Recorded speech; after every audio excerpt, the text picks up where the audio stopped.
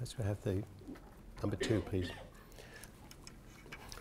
Well, why do we have school examinations? A familiar answer falls into 2 parts. First of all, kind of immediate objectives, and then less immediate. The most obvious thing that exams are said to do is to provide a public record of how well an entrant understands a subject in depth and in breadth. For instance, we think that a student with a good A grade in geography has a much better grasp of the subject than someone with a D grade.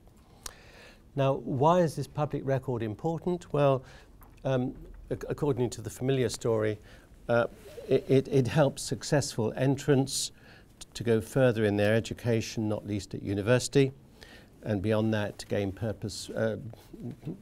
a desirable employment.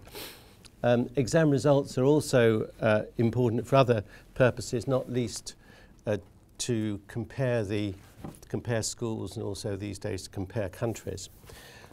Now, these remarks kind of encapsulate our everyday understanding of what school examinations are for. And at first sight, there doesn't seem to be anything worth commenting on here, but it all seems to be common sense. Thanks. If we look a bit further, it's a bit different, because school exams, I don't think, are quite what they seem. The more you look into them, the more peculiar they appear to be. Take what I just said, I just repeat it. The most obvious thing that public exams are said to do is to provide a public record of how well an entrant understands a subject. In Britain, someone who gets an A grade in geography is thought to have a better understanding in breadth and in depth than someone who gets a D. Now, most of us would go along with this, and in so doing, we draw on our general understanding of what, at a more abstract or general level, examining means. Now, examining in its most general sense is an investigation into something.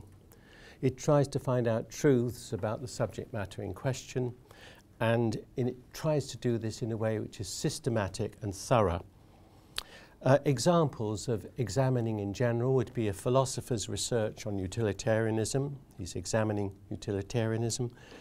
A doctor's medical examination of a patient suspected of having gallstones. That would be another example. There's a whole range of things that can be examined, like theories and human bodies, as I've just instanced, and also things like the testimony which is given in a law court, the work of an artist, a politician's career, and innumerable other things. Now, it's clear from these examples that not all examining is of persons, because you can examine human bodies if you're a doctor. Equally, not all examining of persons is of what they know about something. For instance, a clinical psychologist can investigate her depressed client's feelings about having HIV. So there's an examination of this person, but it's not knowledge that's being examined, it's feelings in this case.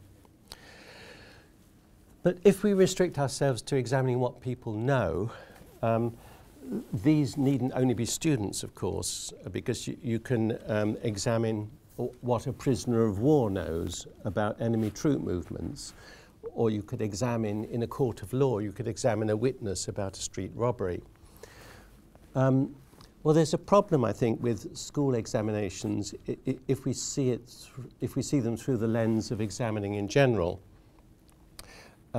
Examining in general is conducting a thorough and systematic investigation into something, looking at it from many angles in order to provide an objective, truthful account of it. Now, are school examinations examinations in this general sense? Thank you. Well, from what I know about how long an examiner normally takes to examine a script, say we're talking about an A-level examiner looking at a script on European history after 1815, say. Perhaps they take half an hour to do this, perhaps a bit longer, I don't know. It would be very odd, I think, for somebody intent on a thorough and systematic investigation to think that they could do this in such a short time. Because if you're going to do this thoroughly and systematically, you've got to find out all sorts of things about the candidate. Remember, you're interested in their understanding of European history since 1815. That covers a lot of countries. How far does he or she understand things about different countries? How far does she bring to bear political, cultural, artistic, religious considerations to the study? How far has she been into history before 1815, which is relevant to history after 1815? It's a big topic. What this shows, as Andrew Davis in this book on your reading list brings out well, is the kind of the interconnectedness, the connectedness of a person's knowledge about a subject. It's not just one thing they know. If they know about European history since 1815, they have a whole kind of background understanding which they bring to bear on this. And also, I mean, what they bring to bear is partly an individual matter, because different individuals will bring different things to bear on it. And they will weight these different considerations differently. I mean, some people who are perhaps interested in religion will put more emphasis on religious aspects since 1815 and others on political and so on. A further thing is that a lot of this background understanding that they have is very hard, if not impossible, to articulate. Even by the examiners, the examinees themselves, the persons themselves, they can't spell out what it is they know. That's one reason, I think, why there's likely to be a lot of inter-examiner variability, especially if we're talking about exams like history. Now, whatever else a conventional examiner is doing in reading a script on Europe since 1815, they can hardly be said to be thoroughly and systematically investigating the entrance understanding of the field. If this had been their intention, then they would have taken different and far more time-consuming means to this end. If they really wanted to find out what this person knew, what would they do? Well, they'd look at, for instance, what books she'd been reading about the topic, what she'd written about it in the past.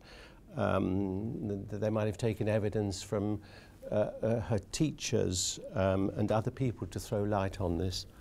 They might have interviewed her at length and cross-questioned her to see how deep her understanding went.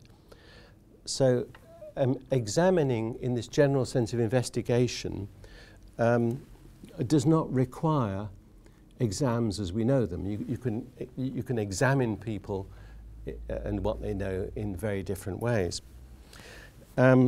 These considerations, I think, suggest that conventional school examiners may not always be examiners in the general sense. But if they aren't examining, then what are they doing?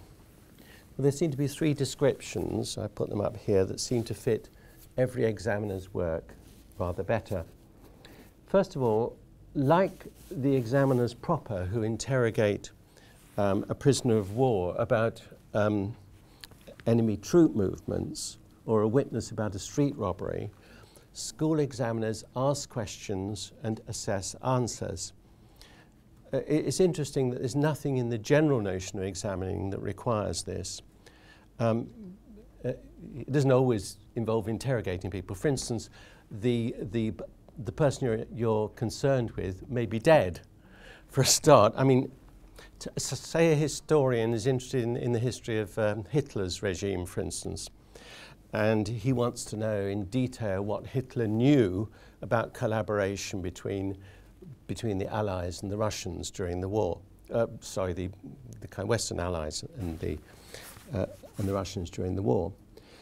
So he's dead. He can't be interrogated. He can't be asked questions, and yet what he knows is being examined. Even where the examinee is alive, and where what is at issue is not simply what they know, but how profound that knowledge is, they don't have to participate in the examination itself.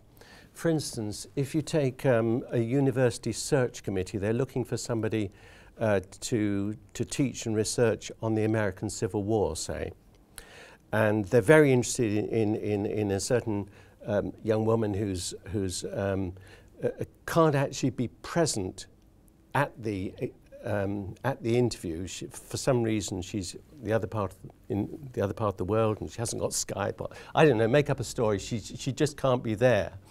So, but she has written 4 prize-winning books on the American Civil War, and her investigating committee are able to read these and see from the quality of these books that would be an ideal candidate for the job.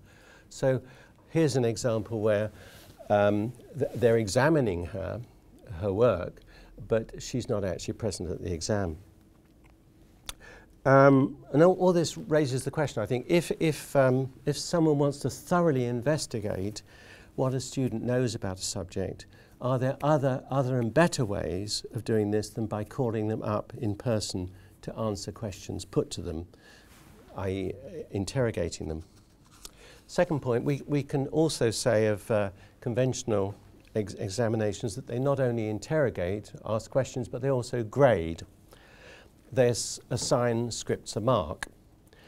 And also they're expected to do this on the basis of criteria laid down by the exam boards.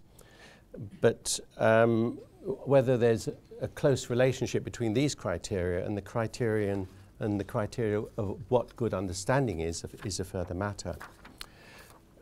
In fact, I think there's no logical connection, there's no necessary connection between grading and examining in the general sense. Somebody appointed to grades, as a conventional examiner to grade scripts, they have to grade them, but this need not entail thoroughly investigating what a person knows. Conversely, thoroughly investigating someone's knowledge does not necessarily involve grading. If in a war situation you're thoroughly investigating what a prisoner of war is telling you about troop movements, you don't grade him. You say, oh, he's got 6 out of 10. So examining in that sense does not necessarily involve grading. In a grading system, it's assumed that a mark which is given for a script is an objective record, unbiased by an examiner's values. A C mark is a C mark across the country and so on. But if a nationwide examination across the country were a full examination of what candidates understood, examining in the full sense of a systematic and thorough investigation, if it were that, you'd expect all kinds of variation between grades given by different examiners. Leaving aside their own idiosyncratic judgments, even if all examiners shared the same set of values, there's no guarantee that they would weight those values in the same way, put the same emphasis on the same things. And so there's a problem there of variability. The conventional solution, as far as school exams go, is to use grading criteria that eliminate, as far as possible, these sources of variability. Perhaps this isn't so problematic in parts of science, modern languages and mathematics, where there are definite yes or no answers. But elsewhere, moves towards greater examiner consistency risk sucking the marrow from a content. If you tried in history, for instance, to reduce that to yes and no answers, it would take the life out of the subject. So again, we're left with a question. If someone wants to thoroughly investigate what a student knows, about a subject, are there better ways of doing this than by assigning their work a grade? You don't have to do it. What's so good about grading? A third point here is about testing. This is the third thing that conventional examiners do with their students. They test. Now, just a word about testing. In the practical part of a driving test, for instance, the examiner finds out whether or not this person knows how to drive a car. She's not conducting a thorough investigation in a theoretical sense, so she's not an examiner in that sense. But what she is doing is she's going by perceptual evidence, in other words, what she can see about how this person can reverse into a space, for instance, or turn into a main road. So she's using her eyes to see that. In the same way, if we want to test whether or not someone can write their name, what do? We look, ride a bicycle, skate on ice, and so on. We largely go by what we see. This is true for physical skills like these, and something similar is true of intellectual skills, of know-how. If we want to know whether a child can spell, what do? We look. Again, can write in simple sentences. We look. We can see this immediately. We can see from her workings that this child can add and subtract. And the same goes for some more complex mathematical operations, as well as for some translation into and out of a foreign language. Testing someone's knowledge isn't confined to know-how. With some more factual knowledge too, we can test. For instance, the dates of battles. We can see at a glance whether or not the person has got it right. So conventional exams in some subjects, like mother tongue, to some extent, in parts of it at least, parts of maths, parts of foreign languages, and areas of factual recall are often based on testing. Examiners can see at a glance whether or not a student's got something right. And this may help to explain why exams in such fields are often popular. As with the EBAC in this country, for instance, here there's much less chance of inter-examiner variability. The EBAC tends to stress things like mathematics, science, and modern languages, the things I mentioned. There's a sense, I think, in which every conventional examination involves testing. And this is via its involvement in grading. I've said that it always involves grading. Not all forms of testing require the setting of a grade. A driving test simply leads to pass or fail, and you aren't graded on it, I don't think. But all grading, at least in school exams, brings with it the notion of testing. If an entrant is graded A grade, you can see at a glance that this person's got an A. Well, I said earlier that school exams, as we know them, are peculiar things, and that our sense of peculiarity grows the more we study them. I think this is because we start from probably inchoate assumption that school exams must have something to do with the general idea of examining. We take it on trust that conventional examiners are authoritative figures, that they're in the business of investigating with some thoroughness how sound a person's understanding of an area is. But should we accept their authoritativeness so unquestioningly? 50 or 100 years ago in this country, and this will vary from country to country, I guess, but in this country, people like bankers, politicians, teachers, doctors, journalists, academics were all seen as authority figures, and of course people in the church as well. They're all seen as authority figures. Now, with a lot of these people like bankers, politicians and so on, we are much less trusting. Should we be similarly circumspect about examiners and exam boards? Does the fact that they are interrogators, graders and testers give us confidence that they're also thorough investigators? I say something about this in the thing on your reading list from 2013. There's, I don't know if any of you saw The Guardian this morning, but every Tuesday they have education pages, and they're always interesting, and this one is about school inspection. And it's written by an ex-school inspector, and it raises this question of the authority of school inspectors, because it's a blistering attack on the whole notion of school inspection. He says, for instance, to expect a complete stranger to arrive at 8:30 a.m. in a school and make a decision several hours later about whether this school is likely to be outstanding or placed in special measures is plain wrong. Last month, Wilshaw, he's the chief inspector in this country, Wilshaw told the Education Select Committee that he could tell how good a school was within half an hour. Personally, I don't think that's the best sort of judgment. So it's a similar sort of argument that I've been using about examinations. How far can you thoroughly investigate what a person knows in half an hour? How far can you thoroughly investigate how good a school is in half an hour? And I recommend it to you. Number 5, please. Thanks. There's another aspect to examining which I think is intriguing. So far I've focused on examining as concerned with examining other people.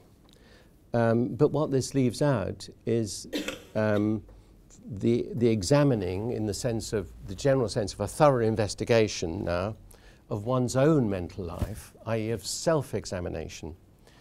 Now, what is self-examination? Well, typically self-examination, I'll take this away, it's distracting me. Self-examination is about exploring one's own thoughts and one's own feelings and one's own behaviour so as to see them for what they are, not clouded by vanity or self-deception. And there are both secular versions of this and religious versions. Non-believers, on the secular side, non-believers can often keep track of what they think about themselves, if they're writing a diary, for instance, or if they're visiting a psychotherapist.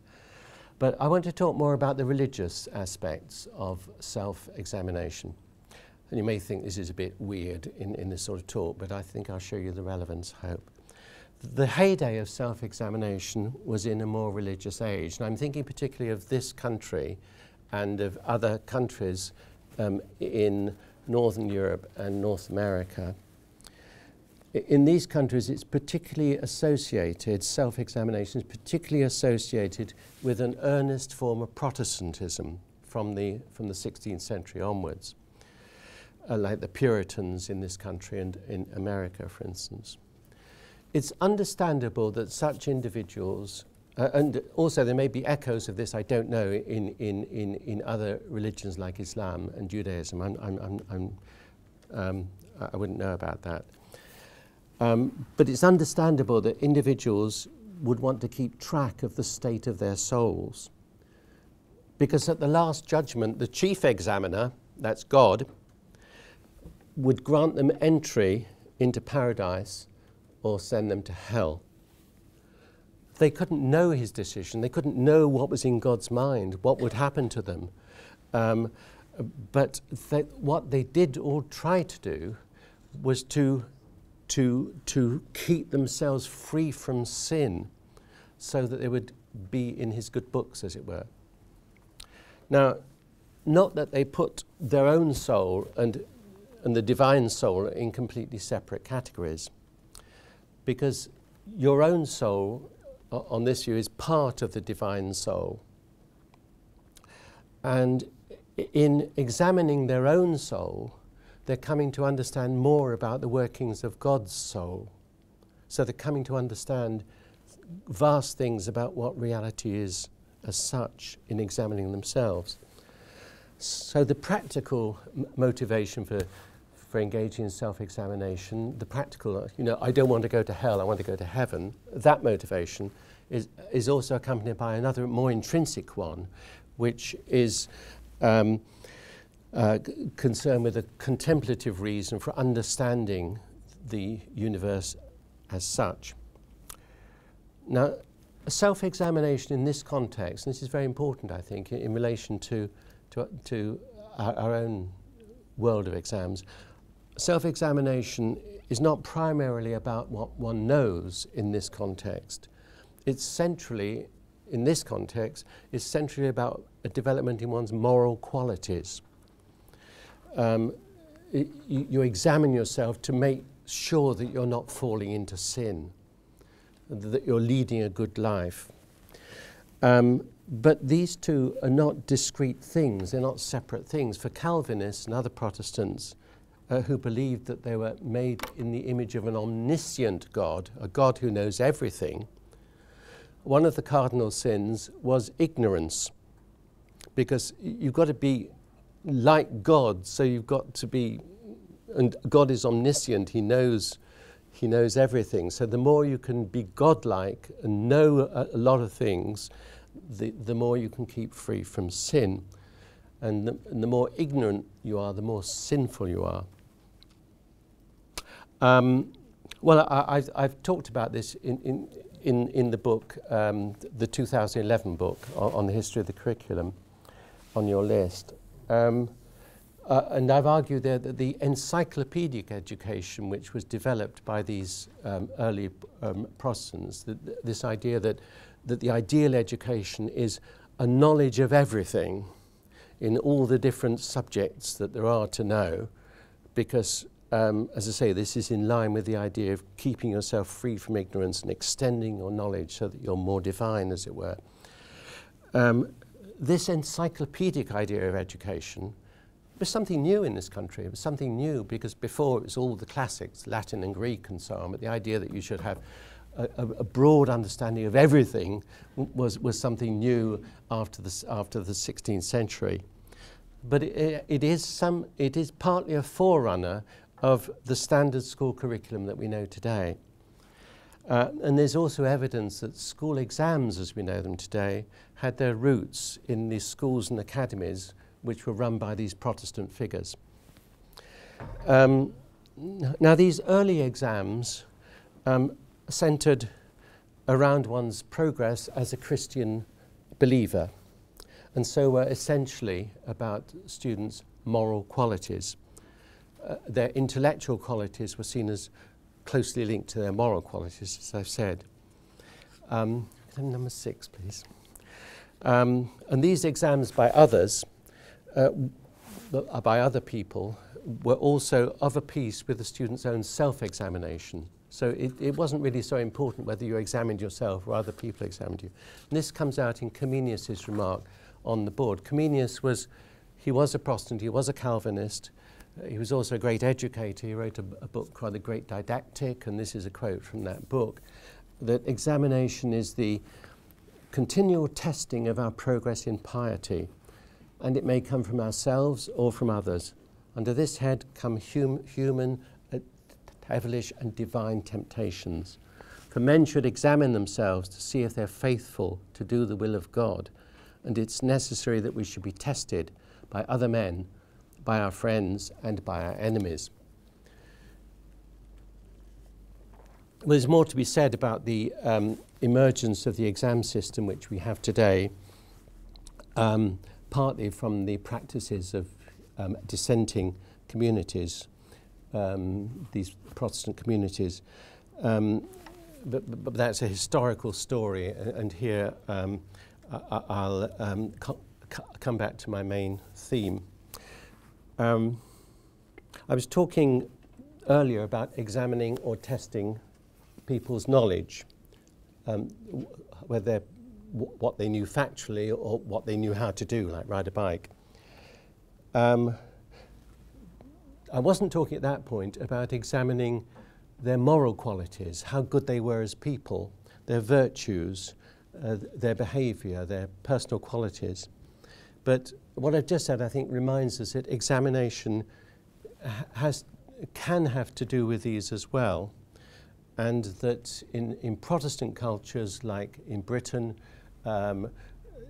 Germany, the Scandinavian countries, America, where Protestantism had a strong hold, this has been an ingredient in our educational history. And now, if we put ourselves in the shoes of these God-fearing Protestants and their descendants, and as I say, this may apply to other religions too, we can imagine their feelings of uncertainty about their worthiness for salvation and the anxiety which this must have caused them. We know that they did their best to allay this anxiety by strict adherence to religious principles. And this meant constant vigilance about sinful temptations. These included neglecting the needs of their eternal soul, these temptations, by relapsing into ignorance, as I said, as well as wasting their God-given time on earth in indolence and amusement. A lifelong regime of examination by oneself and by others in one's religious community was a part of this discipline. Now, if we look at school exams today, through the eyes of students taking these exams, we find some commonalities, some links, I think, with these older attitudes. If we want to understand the nature of exams as we know them, it's not enough to characterize them in emotion-free terms. They're not emotion-free. For many students, exams are not only an assessment of what they know, they're often also sources of acute anxiety. And no doubt this anxiety would be reduced, rather as for the religious people I've mentioned, facing the last judgment, whether they're going to hell or to heaven, if less depended on the outcomes of these high-stakes exams. This is especially true of exams like the A-level in Britain and of similar pre-university exams in other countries. For instance, in China, the Gaokao is almost a notorious exam in the anxiety it produces in students for pressure to get into the top universities in China. As young people, and other countries too, not just those, India and a whole heap of other countries. As young people and their parents often see it, it's their whole future well-being that's at stake here. On the one hand, you get the prospect of 3 or 4 enjoyable years at uni, followed by an interesting high-status job and a life of affluence, a kind of earthly paradise. On the other, it's a vision of being cast into darkness. And it's very difficult, I mean, one can exaggerate this, but it's very difficult not to be seduced, I think, by the parallels with the salvation story, that some people are going to be saved, going to an earthly paradise, or earlier it was an unearthly paradise, or else they're cast into darkness. I think something is also true, this parallel with the past is also true of students' own reaction to their predicament. How can they be reasonably assured of success? It's like the Puritans, the Protestants didn't know what God would say about them, whether they would go to heaven or hell. Students don't know whether they're going to get an A grade or an E grade. They hope for an A, but they don't know. What they can do, though, is to grit their teeth. They can work hard, put their faith in diligence, in industriousness, in unremitting hard work. And you've probably heard of the Puritan work culture, which grew up among the Puritans and has had such an influence on our own world today, the idea that life is basically for work and the harder the better. So they set aside, until their exams are behind them, any temptations which they may have to take it easy. These are students today. Now, such exams are often rightly considered to be tests of character as much as of knowledge. Successful entrants to exams, I'm talking about ordinary school exams now, are routinely praised for their ability to manage their fears, for sticking to their goals, for their industriousness, and so on. Now, Nicky Morgan is our present Education Minister, Secretary of State for Education, and we've heard a lot of her since she was appointed a couple of years to that post. A couple of years ago to that post, we've heard a lot about the importance of character in education, especially the promotion of such qualities as grit and resilience. She doesn't explicitly, I think, relate these to the rigours of school examination and testing, but is this, I wonder, an implicit concern? As you'll see in this quote, we want to ensure that young people leave school with the perseverance to strive to win. We want pupils to revel in the achievement of victory, etc., etc. Well, a link between exams and character isn't new. It's part of the armoury of public exams, which was used when they first came to prominence in the early 19th century in this country. And there were a lot of arguments brought forward to support them. And one of the arguments brought forward to support them was about the importance of character. But previously, they had a system of patronage whereby rich people gave jobs to people they liked. And the new middle classes, crudely speaking, came along and said, no, we can't have this. We want a fairer system where we have a slice of the cake as well. And that's, in a nutshell, the origins of the public examinations in the mid-19th century. We look at William Gladstone, a famous Prime Minister, who said in 1854, experience at the universities and public schools of this country has shown that in a large majority of cases, the test of open examination is also an effectual test of character. The previous industry and the self-denial that's gone into the preparation are rarely separated from general habits of virtue. Notice the word testing there. He's not talking about testing whether or not somebody can add and subtract. It's not seeing at a glance whether somebody can do something. It's testing in another and interesting sense. It's testing, putting someone to the test, providing a testing experience. It's linked with the notion of a trial, and at the extreme with an ordeal. So it's a test of character. It's a trial of character that he's talking about here. Well, I hope this presentation so far has shown that exams are more complex than might be apparent at first sight. Conventional exams have long been seen as more than assessments of knowledge alone. They're also proving grounds for character. As assessments of knowledge, if we just try to focus on that alone, they're least problematic perhaps when testing certain skills in mathematics, foreign languages and other subjects, and most lacking perhaps, especially in certain humanities subjects, where what's wanted is a thorough investigation of what a student understands about a topic.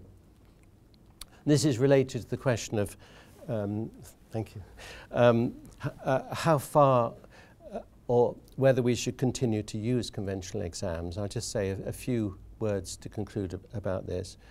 There's certain problems. First of all, that exams cause personal distress. I've already said something about the anxiety that exams can cause, and in some cases it can be disastrous, especially in India, but also in Britain. We often read of people with suicidal thoughts caused by exams, often leading to self-harm and to actual suicide. If we leave aside sadists, all of us are committed to the idea that people shouldn't abuse other people. We protect young people against physical and sexual abuse. We support teachers in their opposition to corporal punishment and so on. But I think exam distress seems to be another story. We don't think of it in terms of those harms that I've just mentioned. It's indeed different, of course, but its examiners are not intentionally inflicting harm on other people, on specific individuals too.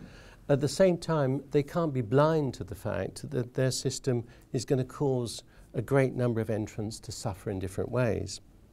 Well, why then don't we do more as a society to try to eliminate this distress? Why do we tolerate a form of child abuse that in other contexts we condemn? That's the first point. Second point is that exams put constraints on the school curriculum.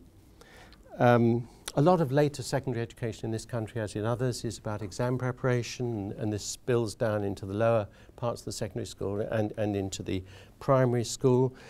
Helps to shape what goes on there. This is partly because exams and a subject-based curriculum go hand in hand. Exams are structured around school subjects like mathematics and geography and so on, and the syllabuses which the board set are within these subjects, and the schools follow them.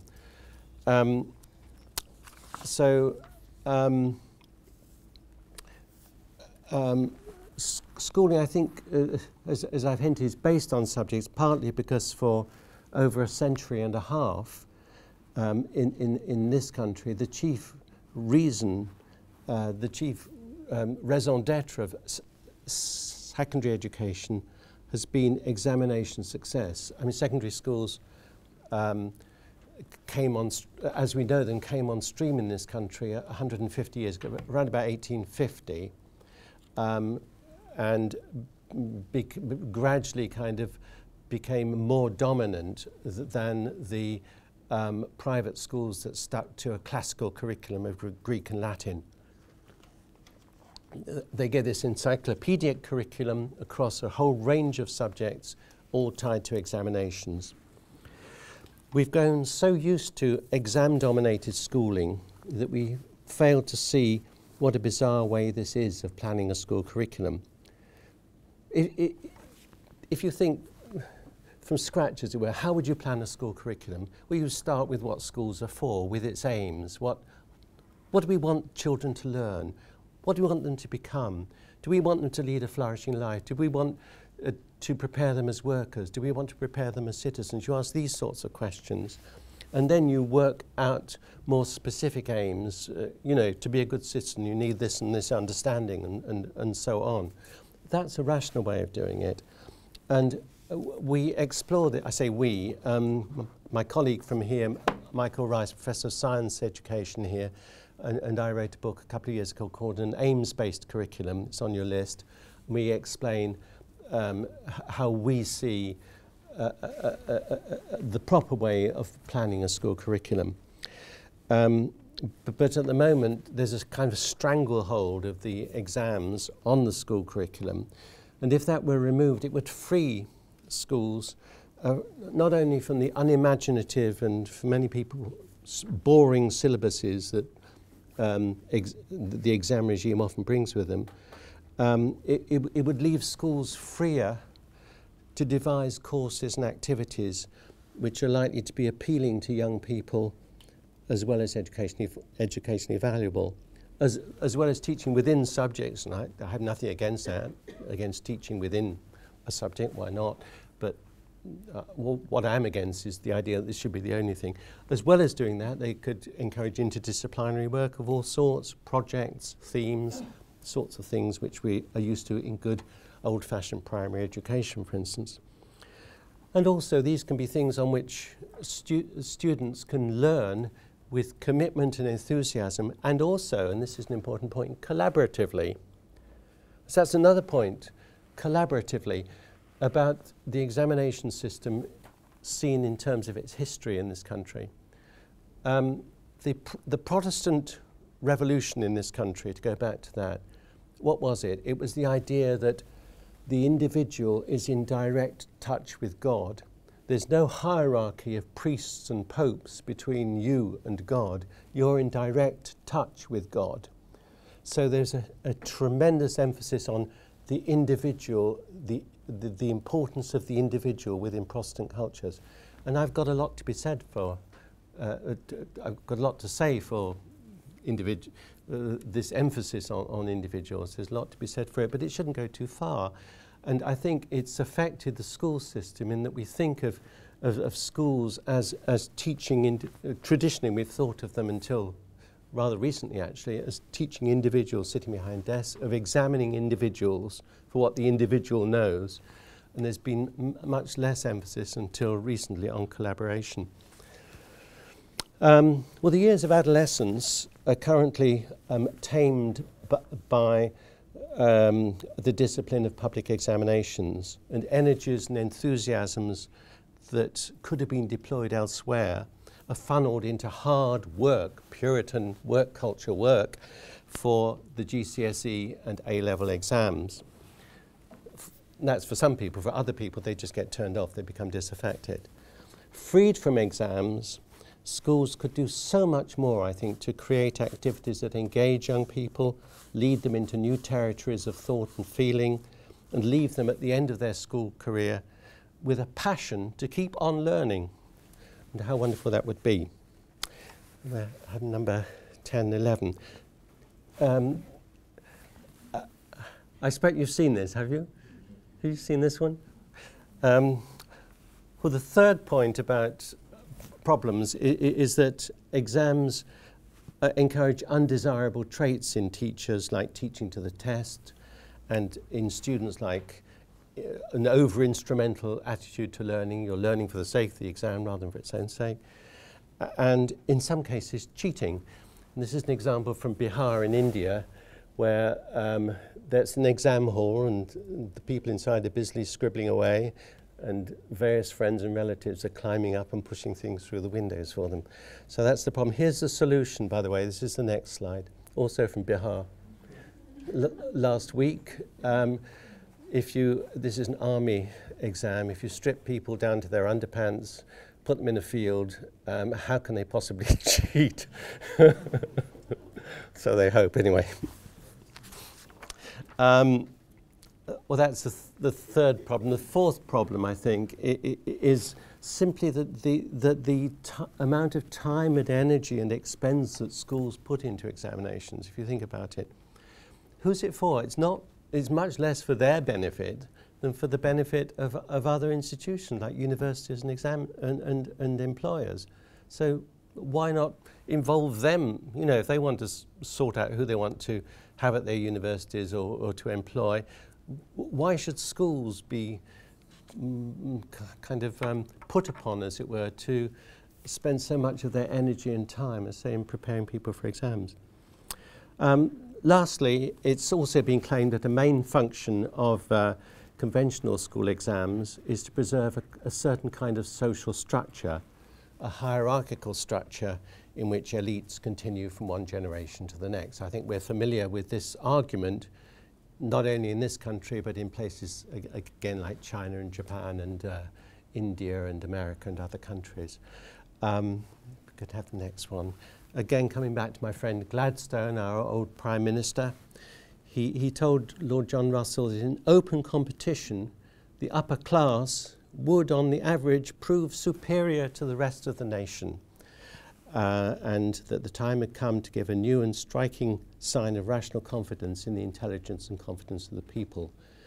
And you might ask, well, I've also just written a book on private schooling in this country, and private school pupils often do rather well in examinations, and there's a question mark over this claim, at least, that one rationale for the examination system is so that elites can be preserved from one generation to the next. If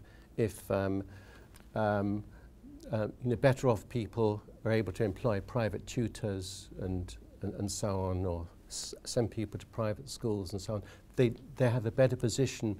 They're much better placed in the examination stakes, and so can continue into the next generation.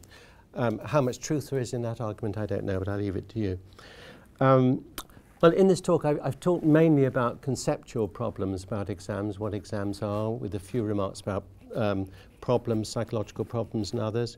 There are also questions about alternatives, and we have the last, thank you, Mary, about what alternatives there might be to conventional exams. For instance, about graded tests. 30 years ago, a philosopher of education called Mary Warnock, who's now in the Lords here, gave a talk at this institute on graded tests as an alternative to examination. She was very keen on the idea of graded tests, and at that time there was a lot of thought 30 years ago about alternatives. Another alternative which can be combined with a graded test was a record of achievement that carries on throughout a school.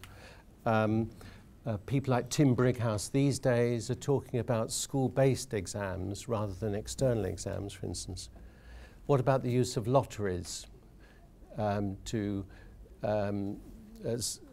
select people for universities and for jobs? You know, given that you have 1,000 candidates, all of whom look marvellous from their records, can't choose between them. Well, why not just have a lottery? It's pretty fair, isn't it? Well, anyway, if you want to ask me questions about problems of exams or alternatives to exams, as well as what exams are, please feel free to do so. Thank you. Thanks very much. Right. Who'd like to ask something first? It might be that you don't feel afraid. Honestly, John's lovely. It might be that you just want something clarified. So you might just want to say, could you just say a little bit more about X or Y, or could you just explain this again? That's absolutely fine too. These are not easy concepts, you know, because up to now the course has been quite technical in looking at the examining system and testing system from a different perspective. So yeah, Liam, thank you. Thanks.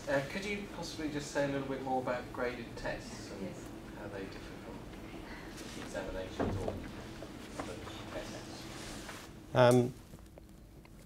Yeah, I'm not. I should say I'm not an expert on the graded tests. I've just particularly lit up by this book, which I found in with my own books, and it's in the school library, the one by Mary Warnock. But if you think of the if you think of music exams, for instance, if people are learning the piano and they go through grade 1, grade 2, grade 3, and so on, that would be an example of a graded test.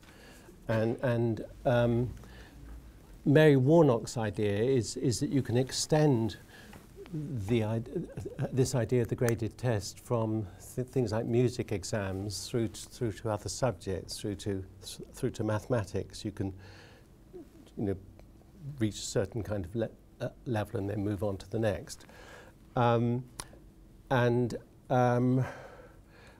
far they can apply, though, to the whole spectrum of examinations is a further question. I think it becomes harder again as you move from things like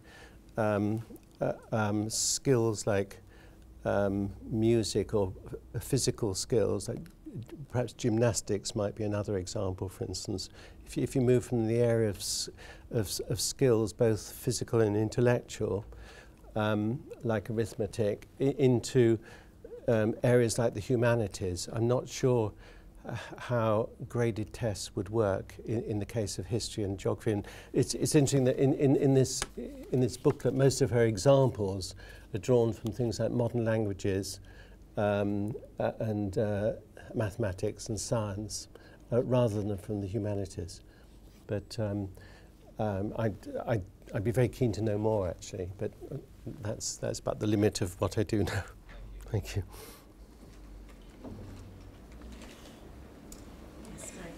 I just wanted to know if you could please clarify a little bit more about, I was very intrigued about schools being freed from examinations, and if you could just clarify a little bit more about what you mean by freed.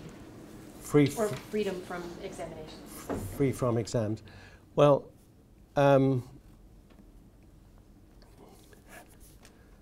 there's like an ideal blue skies position, and then there's a kind of more realistic positions, I guess. And the ideal blue skies position would be if you didn't have conventional exams as we know them at all, and you had something in their place. I mean, perhaps records of achievement of some sort, whereby I mean, in the 80s, when records of achievement were, and the 70s and 80s, that was the heyday of in, for instance, London comprehensive schools of experimentation with records of achievement, the idea that you could build up a cumulative record of achievements that the child has in all sorts of things, including graded tests, their kind of music abilities and so on, but also I mean, you can feed into that their exam results. You can feed into it if this is manageable, some kind of story of their progress as persons and their personal qualities. These days, you have much more at your disposal, I guess, in the shape of the web, and there are primary schools which use kind of web techniques to involve parents and students, primary kids from the age of 5 upwards, as well as teachers and others, in building up a cumulative picture of how this child is doing. So that might be some sort of ideal, but in terms of realism, the problem, realistically speaking, is that, as we all know, there are huge vested interests in favour of the present system.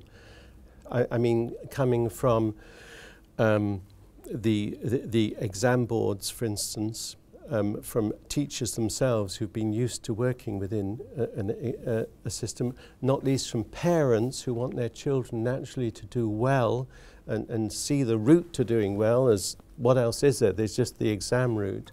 To politicians and others, there's a huge vested interest in the examination system in every country in the world, I guess, and that makes it pretty well immovable. But can something be done to mitigate it? I mean, are there things which you can do? I say, Tim Brighouse,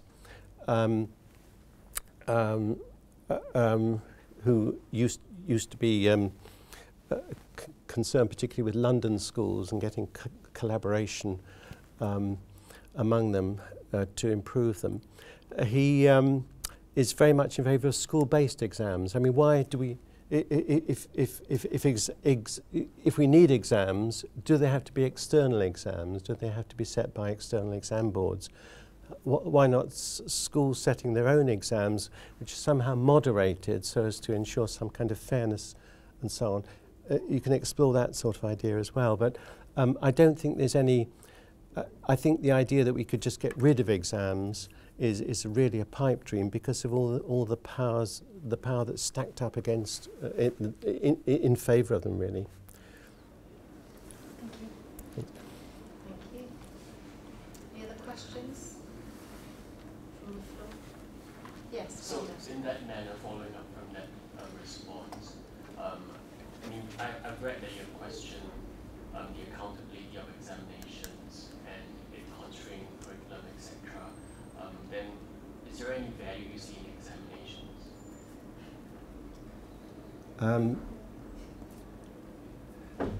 In conventional examinations? Is there any value that you see in examinations? I come from a humanities background, and I have a degree in history and a degree in philosophy, and so that's where my kind of understanding is, and I've taught those two subjects as well. And there I think there are very definitely the sorts of problems that I mention. How far they extend to something like mathematics or physics, I don't know.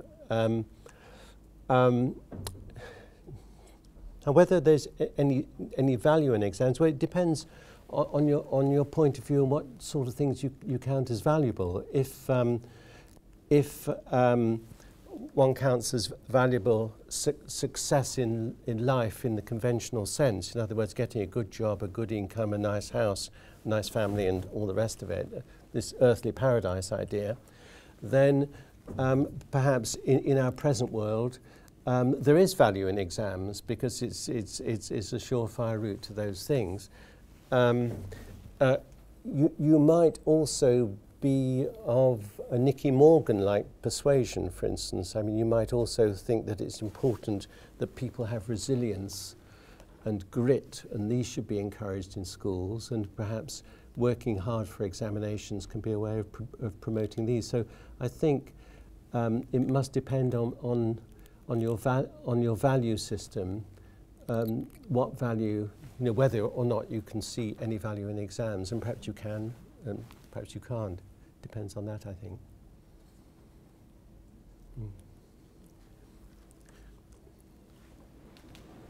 Okay, I will go to some of the ones here. So I'm going to turn around. Do you want to? Oh, thank you.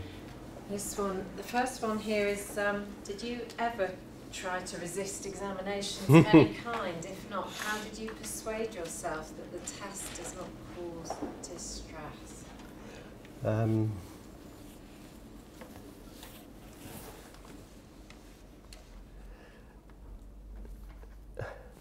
Well, if you're talking about me personally,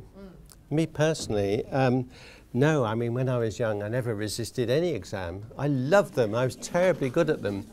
And I lived for examinations, and I always wanted to become top in the class and all that sort of thing. So I don't think I've ever resisted any kind of exam. No, I don't think so. What's the next one? So the next one was, as a counter-proposal to public examinations, it's been proposed that educational and employment bodies could set their own exams, not relying on schools to do so. Or they could rely on other data about entrance than those supplied by exams, such as student profiles. But how do we ensure that student profiles of student attainments are valid and reliable? Yeah, this is a big question, and I'm not sure that I have a surefire answer to this. But it seems to me that rather than just ruling them out of hand, saying, well, how could they ever be reliable? Because they're all based on local factors, on teachers' views, and teachers can vary from one school to another. Some teachers may favour certain pupils and so on. How can we ever think of an objective system? Well, I think one thing to bear in mind, if we're thinking of examining proper, as I call it, of a thorough investigation of what somebody understands, for instance, then it follows from what I was saying earlier, that a person who's a complete stranger, who's just a person marking an exam paper, for instance, is not in a good position to examine a person in the more general sense, because that person doesn't have the understanding doesn't have the understanding of the understanding, doesn't have the understanding of the student's background understanding that I've claimed is essential. Now, who has that background understanding? Well, if anyone has it, it's going to be people who are in close touch with the student on a daily basis. And so you'd expect teachers and parents and others who are closely in touch with a student to be the only people really to be able really to assess in some depth what that person understands in some depth. Now, I see that as if you start from there, then you have a problem of working out a system which can reflect that. And as I say, I don't have any kind of surefire answer to what it is. All I do say is that at least that's where we should start. We shouldn't sort of rule it out of court and say, oh well, there's obvious problems of lack of objectivity and so on, and variability, so we'll stick with the present system. there's another argument for saying, well, let's examine this system where local knowledge of the student is going to be much more prominent in the assessment system. And as it is in formative assessment in schools, so I'm thinking of how it could be incorporated into something more summative. And find ways of coping with the problems of subjectivity and variability as they come up. I mean, perhaps we can do something about teacher training, for instance, about trying to, perhaps more broadly than teacher training, somehow to kind of get it established in the public's view rightly that teachers are people that can be trusted, that they won't be people who favour this child or that child, that they can be trusted to give an objective account of things. So that's one thing that one might try. One might try some kind of comparison between schools and systems, for instance, just to make sure that there aren't kind of vast discrepancies between the sorts of judgments that are being made. Why not try that sort of route? I'm not sure where it would lead, and I'm not saying it's going to be perfect, but I don't see why we should automatically rule it out. That's, I suppose, what I'm saying. Okay, thank you. I'm sorry. That's all right. More questions? Yeah. What I'm going to do actually is come on to this one here, because I think this is quite interesting. I'm going to come on to this one here, because it's quite interesting in a sort of in a philosophical way, actually. Are exams and a process of study for examinations not also preparation for life? For example, one argument is that examinations cause distress and anxiety, but not being selected for a job or university after interview also causes personal distress, and having surgery causes anxiety. How is this different? Yeah, good question. It's a very good question. If you give me about half an hour just to give an answer. This is what philosophy seminars are like.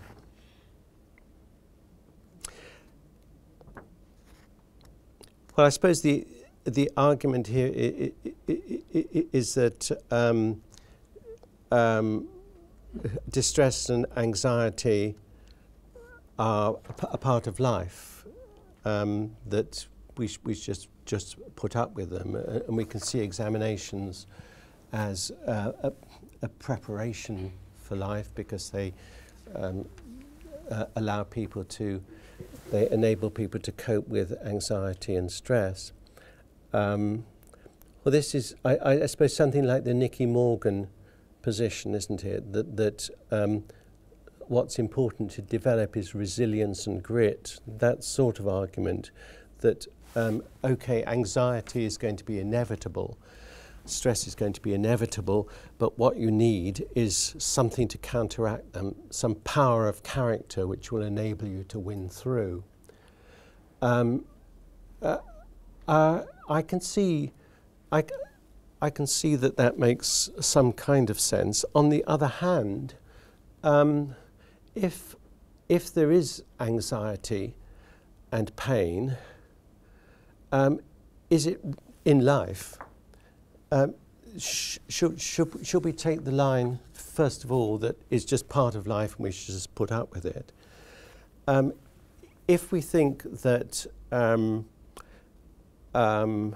what's important in human life is people's flourishing, people's leading a life of well-being of some sort, then a life of well-being which is full of anxiety, a life which is going to be plagued with anxiety and stress, is going to be less flourishing, it's going to be less of a good life than a life which lacks these things.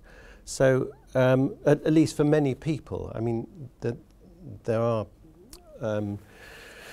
qualifications which I think one should make to that. But in general, why is pain such a good thing? Why not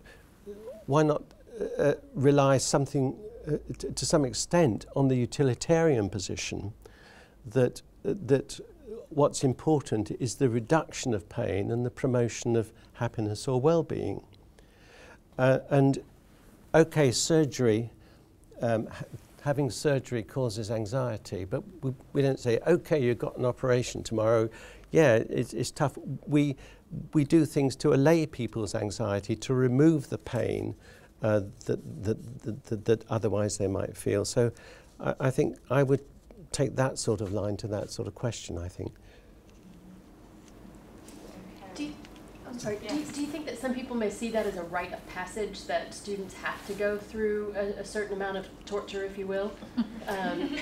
You know, it was good for me and I came out okay, so it's good for you too. Yes, I didn't say. I'm sure that's right, yes, and I guess you sound as though you're from kind of a North American part of the world, and I guess in North America and other Protestant countries with Protestant roots, that sort of attitude is a familiar one, I think. You know, it was all right for me. I didn't mind being kind of corporal punishment when I was a kid. It hasn't done me no harm, and so on.